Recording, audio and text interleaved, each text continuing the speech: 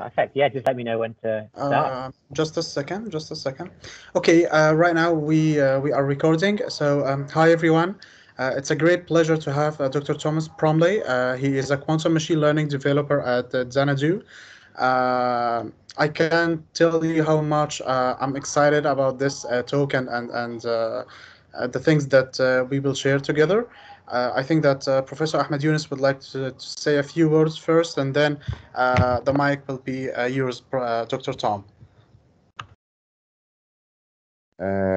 You'd like to thank Dr. Tom for being with us today. It's really pleasure, and we are really excited about the talk about PennyLane. We are looking forward for more cooperation with Dr. Tom in the future. And the mic is yours, Dr. Tom. Please go ahead.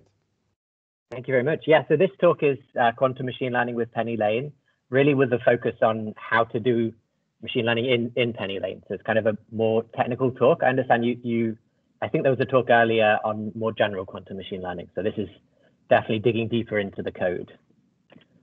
So before all that, let's just have an introduction to Xanadu, just in case you haven't heard of us, just a bit of info. So here are all of our faces. Founded about 4 or 5 years ago now, 2016. We've got our Series A round of funding in the bank, and we're based in Toronto. So our goal is to build quantum computers that are useful and accessible to people everywhere. So build is also a key part. We actually have a hardware team as well. So I'm from the software team, so that's going to be the focus of this talk, but we do have a massive focus on photonics specifically. So we have a quantum photonic hardware team, and that's the underlying tech that we're working on. So in terms of hardware, we focus on things like computing, communication, and sensing. And on the software side, really the idea is to ultimately to drive usage of the hardware, and we can do that in a number of ways. One of the focuses is quantum machine learning, which is the focus of this talk. But more generally, we have and are working on increasingly sort of bringing up our Xanadu quantum cloud. So this will be things like the ability to do machine learning in PennyLane on the cloud, also to sample from our hardware from using Strawberry Fields, which is another one of our software suites.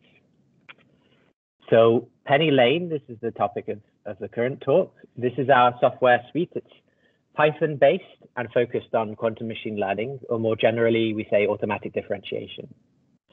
So yeah, I hope we're going to have a lot of fun during this talk, just uncovering some of the elements of PennyLane. But before we do, I want to mention QHack. So QHack is well, you can kind of think of it like a conference. It's actually a quantum hackathon. And the idea is that we're going to have a mixture of some talks. Actually, let me load up the, okay, so this is the web page.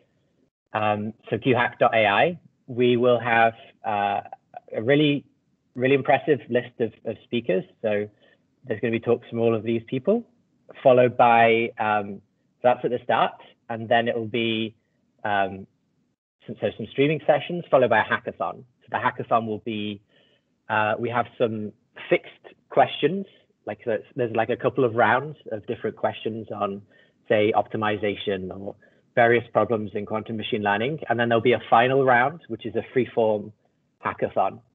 So that will be there's more freedom in what you focus on. So it's all free, even if you're just curious about like seeing the streaming sessions, feel free to sign up. You'd be welcome to join. So, and also it's strongly linked to PennyLane, of course. We imagine most of the hackathon will involve use of PennyLane. So yeah, that's QHack. And now back to PennyLane. Let's talk about just the core of PennyLane, what's involved. So at a high level, it's really a functional interface. So you might have a quantum circuit, and you define this as a function. So within your function, you build up a series of gates. So I think you can see my pointer now, right? So we might have some rotations, some X rotations, a block of controlled gates. So this is all within a function. And then we return the thing that we're measuring. So some probabilities or an expectation value. The next step when you build a PennyLane circuit is to add this at qml.qnode dev. So this is a decorator, and what it does is it binds this circuit to a specific device. So it's saying, okay, how do we actually execute this circuit? Well, we do it on this particular device. And I'll talk more shortly about the different devices available. Also, by the way, feel free to stop me, ask a question if anything's unclear during the talk.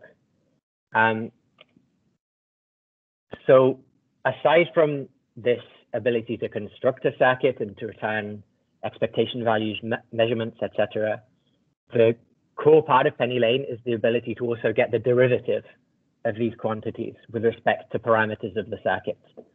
So here's one circuit, this FN1. We have some rotations and a C0. So the rotation has this X. So this is, imagine it's a controllable rotation.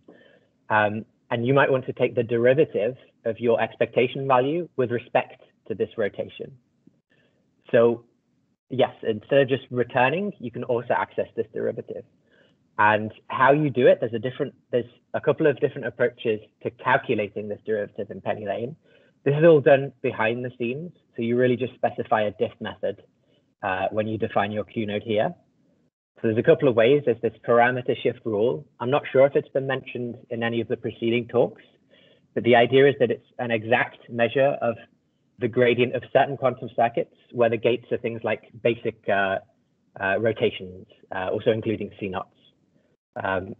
So this parameter shift rule is exact. And what you do, it's a bit like finite difference. You have a forward shift and a backward shift, and you take the difference. But unlike finite difference, the shift is much larger. So it's actually a pi/2 shift instead of an infinitesimal shift. And the result is that you actually have an exact measure of the gradient. So this is the default. When you ask for the gradient in PennyLane, it uses this parameter shift rule. So there's some alternatives. Of course, there's finite difference, so the infinitesimal shift forward and backwards. And then there's some intermediate ones that are only compatible with simulators. So we have backpropagation. So you can imagine, although we have a quantum circuit, really when you're on a simulator, it's just a series of linear algebra operations. So essentially applying a lot of matrices. So this is amenable to backpropagation on using the simulator. So say if you had TensorFlow or any of these differentiable programming libraries, you can use this backpropagation approach. And I think that'll become clearer. We have a few demos as well in this talk. And then there's a couple of different other sort of quantum-based approaches. So there's this reversible approach, which relies on the ability that you can kind of reverse the circuit by doing the inverse unitary. So remember, this is the default, but potentially these are faster when you have a simulator. In terms of devices, we have a couple of built-in simulators just to easily build up circuits, start testing and playing around with PennyLane before you can then choose to work with hardware devices or other simulators outside of PennyLane. So within PennyLane, you can have, this is the typically used one, default qubit. There's just a standard state vector-based simulator, qubit-based. And we have so this Gaussian one is for continuous variable systems. And we have a few more evolutions for speed. So using, say, tensor networks, for example. But you'll typically see demonstrations using default qubit. So we have these built-in simulators, but of course, another cool facet of PennyLane is the ability to pick a device that's not just something that's built in. You can interact with other libraries out there. So maybe you want to write a PennyLane circuit and run it using a Circ simulator backend. So actually you can interact with Circ, IBM Qiskit. Strawberry Fields is our other photonic-based Xanadu library. There's also Rigetti Forest, Microsoft, AWS as well. We want to add the logo here, I guess. So there's a lot of different backends that you can execute a PennyLane circuit on. Not just a simulator, but also hardware devices. So you can run on the Qiskit chips, for example. On the other hand, so there's this, on the right-hand side, there's this ability to have freedom to choose your device.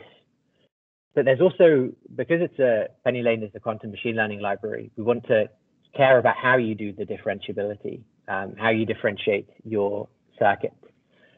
So in standard machine learning, there's two well-known libraries, PyTorch and TensorFlow. And these provide these automatic differentiation capabilities when you do, say, standard composition of functions. So you might have a neural network, for example, so some matrix multiplications, some additions of vectors, and differentiating back through a neural network. This is supported in both of these libraries. So these are the interfaces for differentiable programming on the classical side. So of course, PennyLane wants to be compatible with that. So we provide the ability to differentiate the quantum circuit and then return that as something that's compatible with the various classical differentiation libraries, so PyTorch, TensorFlow. We also say NumPy here. There's actually a package called AutoGrad that supports a basic differentiability using only NumPy-based functions. So really, we see PennyLane as this kind of jigsaw in the middle, this jigsaw piece that lets you go on different devices and also choose whatever differentiable interface that you prefer. So, okay, I've said a lot of stuff. Let's do a demo. Let's do something more practical. So hopefully this will work. I have a Jupyter notebook here. Let me know, shout out if you can't see this. So this first demo, just let's look at the building blocks of PennyLane. So this is how you import it, standard import PennyLane. We import it as QML. So this is all in Python, remember. And then also if you want to use this NumPy differentiability, you have to import NumPy from within PennyLane. So we do from PennyLane import NumPy as NP. Now we set up a device. So we have this default qubit device. That's the standard one. And okay, here's a pre-built circuit.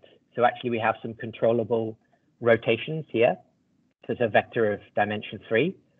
And it's a 3-qubit circuit. So each rotation goes on one of the qubits, and then we have a block of controlled NOT operations. And we finally say, let's return the expectation value of a Pauli Z measurement on the first qubit. So that's a circuit. Now we load some parameters. You can see the thetas here. Because we imported NumPy from PennyLane, we actually have this additional requires grad equals true argument. So this says, this kind of specifies that these thetas, we care about differentiating with respect to these parameters. So now we execute our circuit. This is what comes out of the circuit. So we have some expectation value of the Pauli Z. So we expect it to be between -1 and 1. Okay, it's some value here. You can also draw the circuit. So if it wasn't clear my explanation, this is what it looks like more practically. But now here's the sort of magic of PennyLane. We can get the gradient. So now we've loaded this QML.grad. It returns another function that we can call, where we can then evaluate the gradient with respect to these parameters. So now this is the derivative of this with respect to the 3 thetas. Cool. So that's very basic introduction to PennyLane. What if you want to do something more like optimization? Well, we have some built-in optimizers, QML gradient descent optimizer. So this is a standard gradient descent. And yeah, this is just a simple optimization loop. Because we've got a simple circuit of, you can see here we're returning Pauli Z. And we have some 3 rotations here. It's really, we know that the minimum we expect from this circuit is -1. So not too surprising, but yeah, just to see what an optimization loop looks like. This is it, using the PennyLane, at least using the NumPy interface of PennyLane. What if we want to do a different interface? So instead of the NumPy AutoGrad interface, what if we want to have Torch? So one of the other differentiation libraries. So really all we do is we swap when we define, when we're pairing off our circuit with a device, we specify the interface to be Torch. And now what we get back is a Torch tensor. So instead of just a float or a NumPy array, we get something that's compatible with Torch. And if you then go and do other manipulations of this number in Torch, the whole thing is still differentiable. Finally, let's try the TensorFlow interface. So we just switch to TensorFlow here, TF. But we also pick a different device. So now instead of the built-in default qubit simulator, we're picking something that's run remotely on Qiskit IBM. So using the IBM-Q backend. So specifically using the Chasm simulator.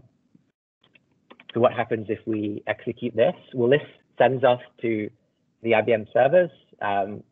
There's some processing and it should come back shortly, hopefully. This is just a warning, I think, to do with timestamps. I don't think it's too important. So yeah, here we are. We have our TensorFlow tensor now come back. And yep, it's just, if we then built up TensorFlow functions on top of this, like multiplications, use it within a matrix, for example, we could still differentiate through our quantum circuit. So that was a quick demo. Any questions from now?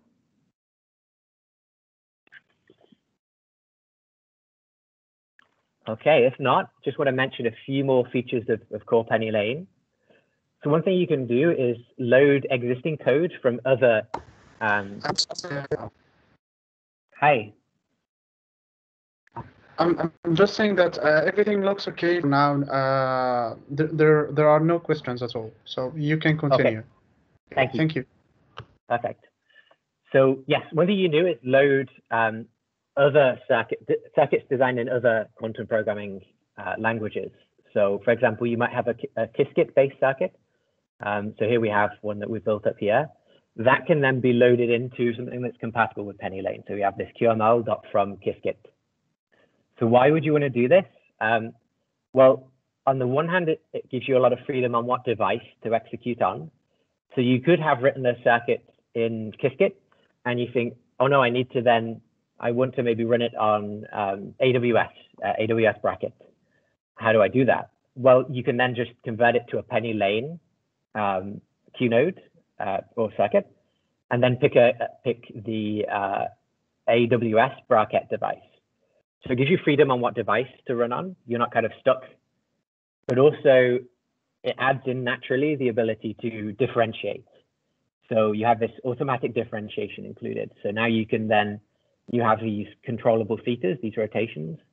When you use it through PennyLane, you can differentiate your expectation value. Finally, I wanted to mention, so of course, Xanadu is building up quantum hardware, photonics-based, and we want that to be available for use through PennyLane. So yeah, we have a separate package called PennyLane Strawberry Fields.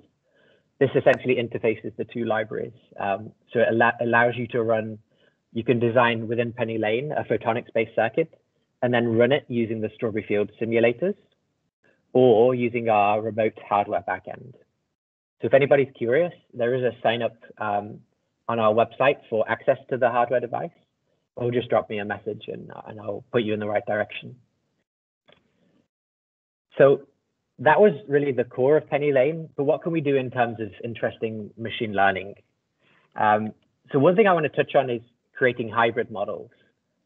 So if you've ever used TensorFlow or Torch, you might have built the computational graph. And really what that graph does is it represents a sequence of applications of different functions. So you might have, if you have a neural network, it's just a repetition of a matrix multiplication, add a vector, apply a bias. Then onto that, matrix multiplication, different matrix, add another different vector, and some bias again. So you end up having this graph where you can pass forward through each of the functions, and you can also differentiate backwards through the functions. So you can think of this graph, each node represents an application of a function. So say a matrix multiplication, and you go forward and you get some output. So this might be some estimate of some machine learning problem, for example, might be a classification. So what about, instead of having one of these nodes or all of the nodes being a classical function like a sine, what if we swap one or some of them out to be a quantum circuit? So yeah, here we might have some circuit where we input data from the previous one through, like from the previous node through gate parameters in our circuit. And then we output a measurement here, which then feeds on to the rest of the computational graph. So this is really the idea of a hybrid. So we have a network where some of the nodes are quantum. So a quantum node or a Q node, you'll see this crop up a lot in PennyLane as a word. So this is just posing the question. For example, more concretely, what if we had a qubit-based device paired with a photonic device? So you could have some input data coming in here, comes through some qubit circuit. We can, in the middle, apply some classical applications, a sine function, for example. And then we have a photonic circuit, and it all comes out to make some hybrid composite that depends on these two circuits. So this is a very interesting idea in terms of why you might want to do this. I think it's really an open question, to be honest. You can often think of a lot of the existing near-term quantum algorithms as hybrids already. So for example, VQE, right? Variational quantum eigensolver. This is a combination of a quantum circuit and some classical elements for optimization. So really what we're saying is, let's recognize the ability to make hybrids and explore a bit more what you can do with these hybrids. And I think the potential power comes from the ability to combine smaller circuits, smaller quantum circuits together to maybe do something powerful. So it could be something like for near-term devices, when we've got a lot more noise, let's add some supporting classical layers and see what we can do. Maybe we can still get some sort of quantum advantage without needing the extreme width or depth that we would do of a single quantum circuit, were it to do everything like all by itself. So you can certainly combine different hardware devices, qubit, even photonic based. But also in PennyLane, of course, because we have this automatic differentiation naturally included, you can then differentiate very easily back through the whole hybrid graph. So you can, yeah, definitely these, I guess, already using things like TensorFlow and PyTorch, you can go through and backpropagate through any of the sort of yellow, orange boxes. The PennyLane allows you to then include these green quantum boxes when you backpropagate through. So yeah, it's not just a case of building a hybrid where you can only do a forward pass, where you can only evaluate the result. You can also train this hybrid. Now, one thing specifically that comes to mind is, so when you have a neural network, you have, say, a series of different layers. What if we swapped out one of the layers to be itself a quantum circuit? So you might have some standard classical data coming in. It goes through one or a number of neural network, say, feed-forward layers, then passes through a quantum layer, then a final classical or a few feed-forward layers, and then standard machine learning, something like a softmax, for example. So that could be something interesting, and that's something that we've provided in PennyLane. So essentially what you can do is you can have a PennyLane circuit or Q node. You can convert that to a Keras layer. So that's something that's compatible with TensorFlow's Keras library for things like designing neural networks. So I actually have a demo for this. How are we doing for time? Okay, we're about halfway through. That's good. So, okay, let's just do a more machine learning oriented demo. So here we have a very simple data set. So this is the Make Moons data set from scikit-learn. It's just two different moons. That one moon is of one class and the other moon is of the other class. And of course, this is interesting because you can't perfectly classify by having a linear estimator. So you can't just draw a line between the two classes. So this is just a standard sort of trial data set from scikit-learn. And the question is, can we design a hybrid neural network with some classical layers and a quantum circuit to do this classification? So the first step is, let's import PennyLane as QML, standard imports, set up our device. Now we're going to set up our circuits, or Q node as we call it in PennyLane. So first thing we want to do is encode our data, our classical data, into the quantum circuit. So this is angle embedding. You can check out the details a bit more on our tutorials online. But really the idea is that we just do a rotation on each of the qubits based on, so you kind of have like an n-dimensional vector of data coming in, and that's encoded onto n qubits, where each qubit does a rotation corresponding to the vector. So this is how we embed our data. There's a variety of different embedding approaches. And then what we want to do is have some interesting circuits, so some sort of gates that's controllable. And of course, you could manually place, say, okay, let's put a rotation here.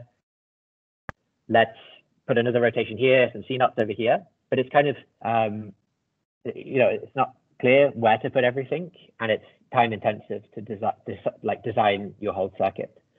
So we actually have some pre-built, we call them layers.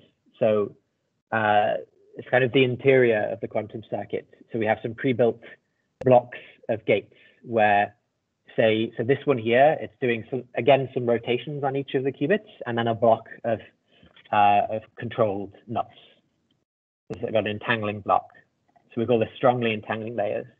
Now there isn't a sort of best practice on which block of the inside of your circuit to use, but there's a selection you can check out. So if you go to our documentation on our templates page, there's strongly entangling layers. There's some other options as well. This is just one example. But the key is that this allows us to encode our controllable weights. So this is the thing that we want to train within our wider hybrid model. So far we've designed just the circuit, the quantum circuit. What about the classical elements, the layers before and after the circuit? So first thing we do is we convert this circuit to a Keras layer. So, okay, this is just some specification of the Keras layer. We have to say what our weights look like. So these are the trainable weights, and it has a certain shape. Then, okay, we use this QML_QNN.Keras layer. So now this Q layer thing, this is essentially compatible with the rest of Keras. So you can just treat it as you would any other Keras layer. So now let's create our model. We have a classical feed forward, like it's called dense in Keras. We have one of them, so it really corresponds to this picture here. So we have like a two neuron feed forward layer as the input. So this is C layer 1, and then a 2 neuron feed forward layer as the output, where we subsequently apply a softmax. Then together we make that into a model. So this is now a hybrid model where we have classical layer, quantum circuit, and final classical layer. So this is now a Keras-based hybrid model using PennyLane as the quantum part. So yeah, the rest is just, if you've used Keras before, it's just optimization. So you can pick your optimizer, you compile a circuit, specify a loss, stuff like that, and you can train. So as you can see, I guess we want to track this loss here. Should be going down. Okay, I think I set it for 6 epochs, so it should train after a while. And you can see it's training okay. I think the loss is coming down here. And just to emphasize, for me, this is cool because it's not just a neural network. It's a neural network where there's a quantum circuit in the middle of it. And we're training it. And we're hopefully about to use it for some machine learning tasks. And yeah, so this is like for me, it's a super cool demonstration of creating very easily using Keras and PennyLane, creating a hybrid model. So, okay, the loss has come down, accuracy seems to have come up. I should emphasize, this is a very trivial model. So we don't expect anything really to be, it's not going to be breaking any records, just having a 2 neuron input, a 2 neuron output, and then a 2 qubit circuit. Probably it's just a very simple model, but let's see how it does. So now we have some testing data, and we look at the accuracy here. So we've got getting on a test data set 0.9, so 90% accuracy. We can also plot the predictions, and so the blue are predicted to be of one class, and the orange are predicted to be of the other class, now using our hybrid model. And to me, yeah, actually, it looks like it's probably just fitted a straight line. So maybe it's a very simple model. So, okay, it's probably not breaking the bank in terms of great hybrid models, but it's just a proof of concept that we've managed to train a hybrid model on a practical machine learning data set. So then you're free to play about with, okay, let's increase the number of layers before our quantum circuit, increase the width, all the typical hyperparameters that you have when designing a neural network, plus some freedom on how you then design the quantum circuit in the middle. So, okay. So that was the third demo. Now I want to mention, how are we doing for time, by the way? Okay, I think we're okay for time. So another facet of PennyLane is VQE. So I'm not sure if VQE has been mentioned much in the preceding talks, but the idea here is that you have a Hamiltonian and you want to measure the expectation value of this Hamiltonian and then minimize this. So this would be equivalent to finding, say, the ground state energy of this Hamiltonian. So this is all possible in PennyLane. So here's an example of actually doing VQE in 5 lines. So first part is we have some Hamiltonian and we want to decompose it into like a linear sum of, so these observables, they're tensor products of Pauli matrices. So we do this decomposition. And now these Pauli matrices are each paired off with a different measurement on our ansatz circuit. So we have this QML.map. So we have a specific circuit up to the measurement defined. And then we say, okay, match this circuit with, say, a ZZ measurement, and then another circuit with a Z identity measurement, then another one with an XY. So this is sort of mapping off and creates a collection of these Q nodes that we can then optimize. Of course, we have our coefficients. So it's a linear sum of these tensor products. So now when we have our expectation values of each of these, we want to multiply by the coefficient. So this is what this QML.dot does. It does this multiplication and then adds up.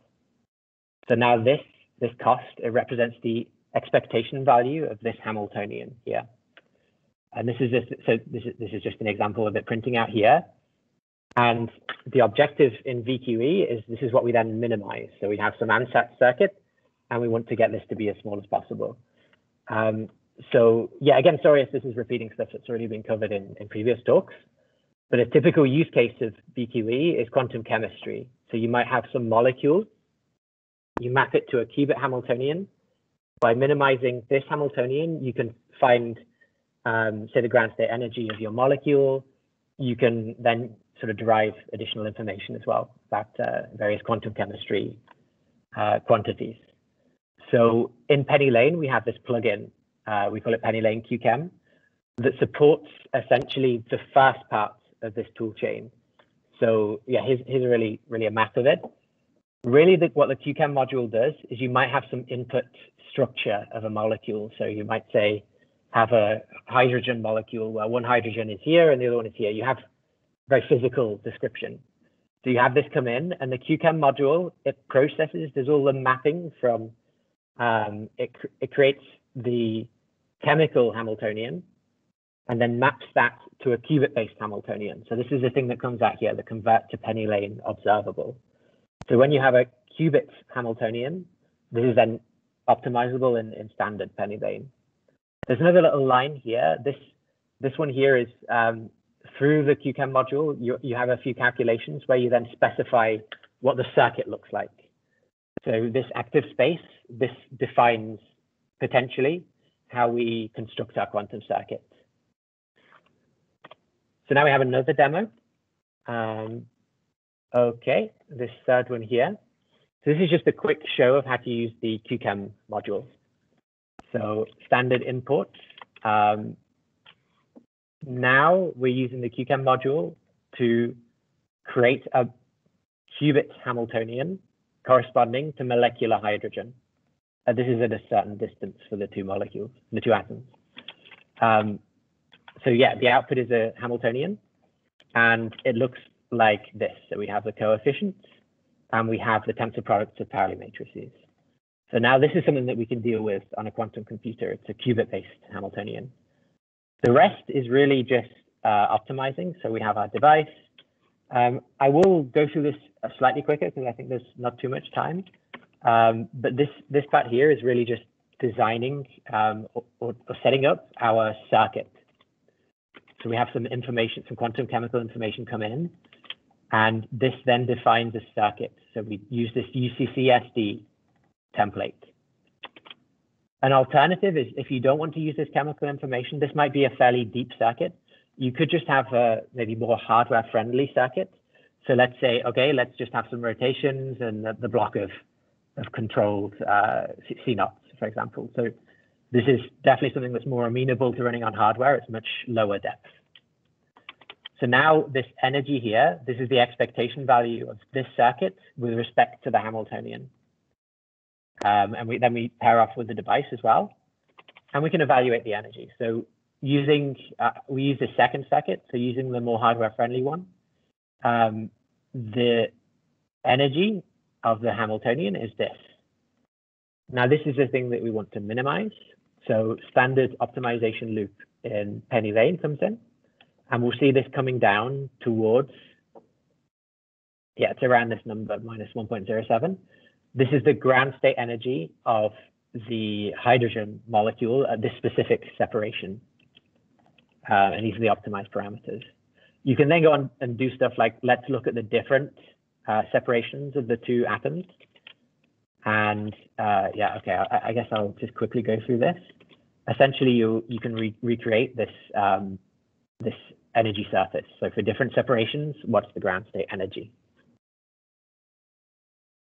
So, okay, now that for the final section. So I just wanted to mention some recent features that we added to PennyLane that I think even add more coolness to the library. So one thing is support for mixed states. So of course, practical quantum hardware is noisy. And when we have a simulator, we want to be prototyping the various circuits that we might want to make on hardware. Of course, that means that we want to make our simulators closer to the hardware, so we're sort of realistic. So we want to support a simulation of noise. So that's something we added recently. The difficulty, of course, is that you can't use a standard state vector, like a pure state simulator. You need to go to say, represent your state as a density matrix. So that was the sort of difficulty there, but it's now a feature in PennyLane. So now you can have a circuit and add something like amplitude damping. You have to be careful. You can't use default qubit. This is a pure state simulator, so you have to switch to the mixed state simulator that we have here. Now, another cool thing, so in PennyLane, we're always almost obsessed with differentiability. So everything we add, we want to be able to differentiate with respect to. So amplitude damping, it has a noise parameter. And we now have support for differentiating this output with respect to the value of the noise parameter. So I think, I'm not sure what the application of that is. I think it's interesting. For me, it might be something like error mitigation could be interesting. But often we're looking at unlocking all of the potential features for differentiability and then opening up to the community to then research potential use cases. Another thing I wanted to mention is, so this one I guess is fairly, it's a bit more behind the scenes, but it's quite cool. So a few months back in PennyLane, you couldn't do something like square root within your circuit. So now you can do things like square root, cosines. You can do manipulation of your inputs, so the inputs to the function. You can still do manipulation within the circuit and then support differentiability with respect to them. So it seems like a minor thing, but it's sort of unlocks a bit of power to have a lot more freedom in how you, say, combine parameters together and then do transformations upon them. The last thing I wanted to mention was QAOA. So I believe you had a talk that went into the depths of QAOA. So I guess I won't go too much into the details of how it works, but as I'm sure you know, you have a cost and a mixer Hamiltonian, and you apply like these repetitions of the two pairs. And then you learn these gamma ones, alpha ones. So you learn the gamma and alpha vectors. So this is now possible in PennyLane to do this training. So let's consider in terms of, say, the minimum vertex cover problem. So here it's a graph-based problem where you have these nodes and you want to find a minimum set of nodes so that so your set touches each of the edges of your graph. So this would be an example here of the minimum vertex cover. So I think I can pretty much skip this slide. We basically map whatever optimization problem we have, some combinatorial optimization problem, to a cost Hamiltonian. We fix a mixer, and then we have this predefined QAOA circuit, and we learn alpha and gamma. So yeah, I want to show you this using PennyLane. Okay, how does this look like? Well, let's define our problem. We have, so this is the, we want to do the min vertex cover problem. So just a very simple graph.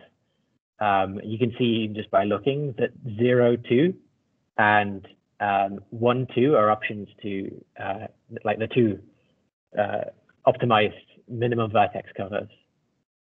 So this is what we want to solve. How do we do this in PennyLane? So we load this QAOA submodule and we pick the optimization problem. So min vertex cover, specify the graph, and the this is just there's two versions of the problem. And what we get out again is another qubit Hamiltonian. So one qubit Hamiltonian for the cost and one for the mixer Hamiltonian. Now the rest is essentially setting up the QAOA circuit, the workflow of QAOA. So we define, we have this cost and mixer for specific gamma and alpha. So that's really like the first two or pairs of these blocks. Now we define the whole circuit. So we use Ahmed to prepare the plus state on each of the qubits, and then we apply the sequence of QAOA layers. So this is the whole circuit. And yeah, the rest is we pair off the circuit with our cost Hamiltonian, as we do, as the objective is in QAOA, to measure the expectation value of the cost Hamiltonian. And yeah, the rest is PennyLane optimization. So we can optimize.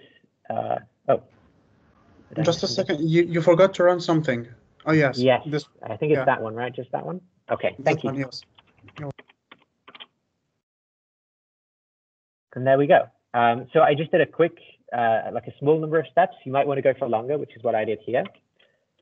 And yeah, the rest is, I guess, we're pretty low on time, so I will skip the details of this, but really you can then look at the prepared circuit, the optimized. So this would be the probabilities of the optimized state. And you can see that these two bit strings, the 1010 and 0110, these are the most likely ones. And then what do they correspond to in the graph? Well, the 0110, this picks out the 1, 2 node, and the 1010, this picks out the 0 and the 2 node. So you can see within PennyLane using QAOA, we found the min vertex cover. So cool, that was a quick demonstration of QAOA in PennyLane. I believe that is the end of the talk. I'd like to re-mention QHack, so feel free to apply to that. I mean, it's not like you don't need to apply, you just join basically. And yeah, we'd be excited to see you there. Otherwise, I'd like to open the floor to any questions. Thank you for listening. Thank you so much for your time and your presentation and your dedication. It is actually wonderful. And we actually have a question in the chat. Just a second, let me read it for you. So regarding these differentiation methods inside PennyLane, was there any research done regarding use cases for finance, especially when in finance numerical methods are used for calculating financial option, like for example something called Greeks? So what do you have to say about this? Okay, yeah, it's a good question. So far, we haven't really applied the differentiability of PennyLane to finance. So yeah, actually, I think it is very cool, this ability to get the Greeks. And we would totally welcome somebody looking into that. We have had other explorations into finance. So for example, you can do quantum Monte Carlo in finance. It's a project that I worked on at Xanadu, and this is not really using the differentiability of PennyLane. It's just constructing, say, quantum phase estimation as a circuit. Mm-hmm. So yeah, I think it's a very good question to how can you harness PennyLane best to do a finance problem. I guess I don't have like a great direction of how to do it, but I'd be really curious to see if people have ideas. Okay, thank you so much. I think that Professor Ahmed Younes would like to say something to you. I'd like to thank you very much for this really interesting talk. Actually, in Alexandria Quantum Computing Group, we are interested in Xanadu.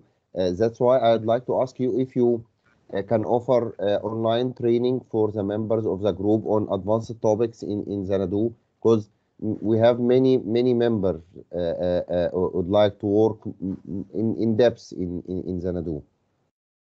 Sure, With yeah, Xanadu. Okay. So, yeah, aside from, we have a lot of documentation online that I can definitely share to get started. And we can certainly, if we exchange emails, we can get the conversation started on the front of, can we do any follow-up talks, anything dedicated to dig deeper with your team, certainly. Thank you. This is wonderful. Thank you very much.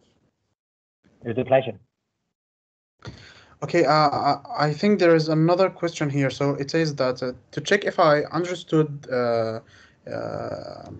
is PennyLane system made to run on different architectures other than photonic ones, for example, like qubits and other stuff? Correct. Yeah. In fact, it's mostly focused on qubit architectures. So default qubit is the simulator that we typically use. But so typically design circuits are in a qubit based, but you can execute on different hardware providers as well. So you could execute on IBM. You obviously need to have an account with IBM. You can execute on AWS. So they have a AWS bracket can plug into IonQ, for example.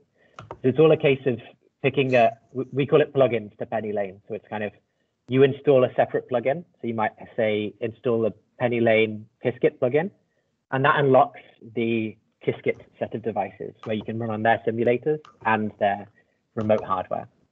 So yeah, typically qubit based, but we do have also support for continuous variable photonic systems. So that's using our story fields library. And yeah, the cool thing is you can potentially sort of interlink the two. So you could have one part of you can have a circuit that's qubit based, that then feeds onto a photonic circuit. And I don't know what cool things we could discover if we did that.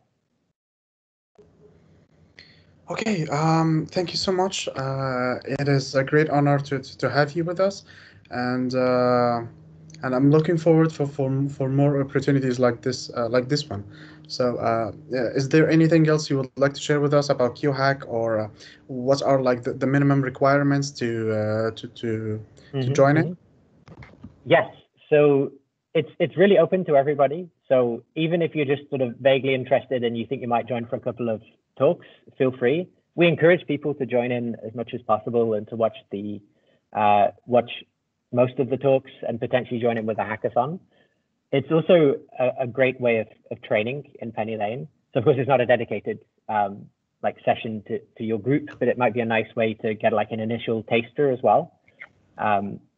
So yeah, like we'll have a lot of problems that involve going into the depths of using PennyLane, and we'll guide you through as well how to do that.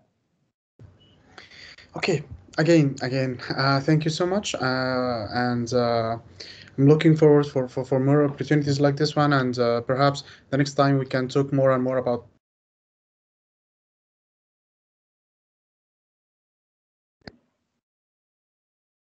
photonics and say some final remarks, and then we can conclude this meeting. Okay, thank you very much. It was a pleasure to meet everybody. Thank you. Thank you. Thank you very much. Bye. Bye-bye. Okay. I will stop the recording right now.